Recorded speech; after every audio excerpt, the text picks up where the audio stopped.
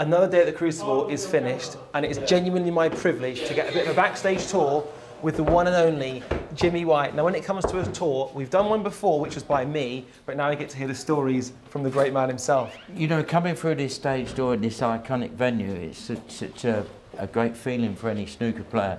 As a young lad, when I first come here, you know, to be able to come to the Crucible Theatre and be a part of it was absolutely amazing. And we're going to go through, we show the dressing rooms first. Yes. Radzi. Do you still get excited when you come in here, Jim? I still get excited, yeah, I still get excited. I will be playing here next year. So this is dressing room 4, I think they're all the same, but this one's open. This is quite a fairly big dressing room for what we normally have in most of the venues. Can I mention here, Jim? So we've obviously got mugs of tea here. Yeah. We've got some fruit. Yeah. If we were here 30 years ago... These are the players of today. Unfortunately, in my day, it was cigarettes and halves of lager, because even though me and Radzi joke about this, it's probably one of my downfalls, but in the interval, for example, I'd have a half a lager in my dressing room, then I'd go to the lounge, I'd have another half a lager, then I'd have another half a lager in the press room, and then I'd go back on stage. So my 20 minutes where I should have been talking to my coach and my people getting me pumped up, I just used to, that was my way of releasing a bit of steam, but the wrong way. Let's go to the Champions Lounge, Radzi.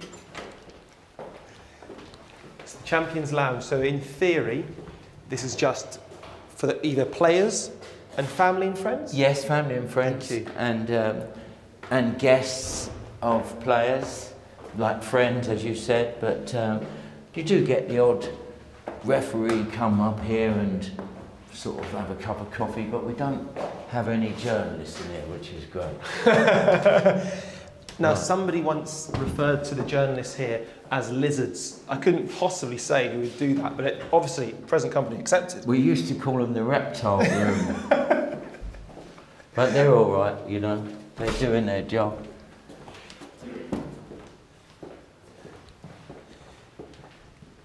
So you come through here, we have... hey, guys.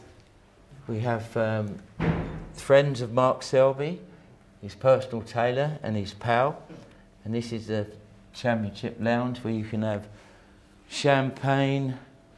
Oh no, you can't. Sorry, you used to last year. You could tea and coffee. Yeah, we used to, there used to be 5 or 6 bars in places throughout the Crucible. Now it's just all tea and coffee, bananas and soft drinks. So Jimmy, if this were 30 years ago and you walk through the door, what are you requesting? Is it ale? Is it vodka? Is it? Well, for me, I just used to like halves of lager, and whoever was behind the bar, as soon as I'd come in, they'd pour me one. So, not the right way to go. There's a theme here. There is a theme, but we're getting the real backstage. Will I see you tomorrow? Yeah. Cool. See you later. See you. Cheers, guys. Right, we're going to go down to the practice room now. Yes. This is where everybody gets built up for before your match, and in between games you come here and practice. Ronnie O'Sullivan is here sometimes 7:30, 8 o'clock in the morning. Nobody knows that. Getting tuned up.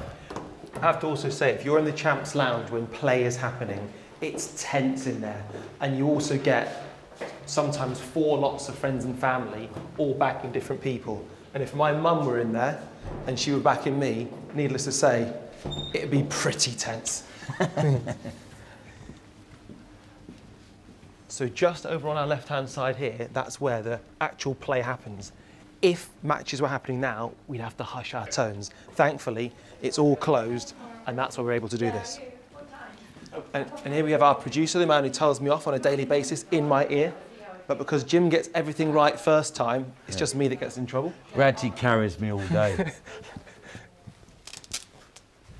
This here. Oh, here we go. This is our practice area. So this is now the BBC, the actual professionals. We're like the cowboys, they're the professionals. We've got Rishi over there getting ready.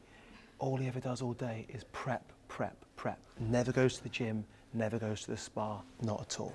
He's got his eye on the prize. I assure you. And we got I assure you, there are no professionals in here. And that's including Rishi. All the professionals have left the building. This is where it all happens, where everyone works on their technique, gets ready for their matches, and most of the practice is done before they get here, but if they've had a match where they've struggled with safety or positional play, potting, they come and put it right here whenever they can. Jim, if it is one of the biggest matches of your lives, how are you actually feeling when you come to the table for the last time before going out there? Well, you just want to make sure you pot easy balls, just get your cueing arm going, get your eyes focused and get ready for the game. If your practice is not done before you turn up at the Crucible, you're not going to get very far. And again, if we go back to, I don't know, 1990, how much practice were you doing the hour before the match? Well, Ken Doherty's just laughed in the background there. About 2 minutes. He never went out till he was 40. He's making up for it now. You want to hear him sing? Now, you know, most players, you hear, like Ronnie O'Sullivan, he's coming in here in the morning, sometimes 7:30 till 9 o'clock. Nobody even knows he's here. So the winners put in the work, that's for sure. And we're currently possibly looking at the seniors final here. So the seniors will be happening, and could the final be Ken Doherty over there, currently doing a lineup, no pressure on this black Ken, none at We're in different halves, aren't we? Huh? We're in different halves. They had a final before, and it was a brilliant match, actually, as we said. Jimmy came back from the brink to level it, and then... he nearly got over that. Just through these doors here, it might look like nothing, but this is where our studio is. This is where the magic happens. Absolutely. It's a bit like an art classroom that you might have had in year 9 meets a DIY lab. There's a lot going on here, but the guys have made some serious magic. Now, we don't even know where the lights are. We're going to try and find the lights. Now, Jim, I know it's somewhere around here. Thankfully, Ollie knows what... Listen, he's a cameraman and he's a light assist as well, and this, you might recognise, is our studio here. So what usually happens is we sit down, we've got no idea what's going on. All we know it's going to be some brilliant snooker, and then we get our hands rubbed together because it's going to be an incredible 17 days of action. Make sure you watch the final. Whatever you do, it's going to be fantastic. Once again, the Crucible delivering the goods.